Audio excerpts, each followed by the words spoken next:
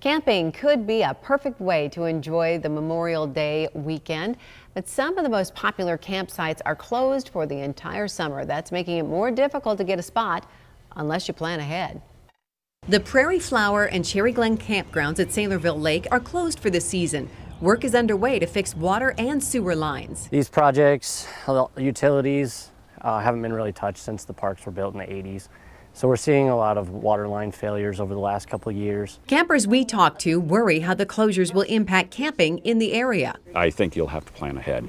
I mean, because there was a lot of spots at Cherry Glen and Prairie Flower that are now gone for this year.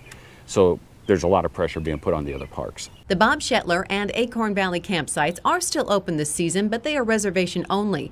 Those in the know say to plan ahead and reserve your campsites as soon as you can. Dane Magnuson, manager of Saylorville Lake, says only the smaller campgrounds are open this year and demand has been high already. You can reserve 6 months in advance. We are very popular campsites out here, so get on as early as you can if you plan ahead to get out here and enjoy our campgrounds.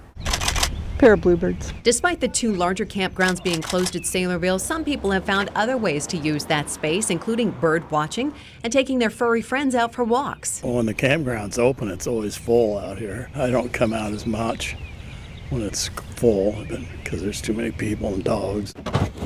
Campers also seem to be pretty understanding, and they know to plan ahead this season. And I think with the upgrades they're doing out there to the water and the sewer system and stuff, the people that go there on a regular basis, they're fine with the inconvenience for just one season because they're just going to improve it, make it nicer. Yeah.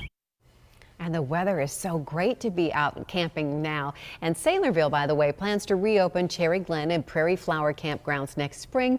The Army Corps of Engineers says 3 of its campgrounds at Lake Red Rock are not open right now, but they will reopen later this summer.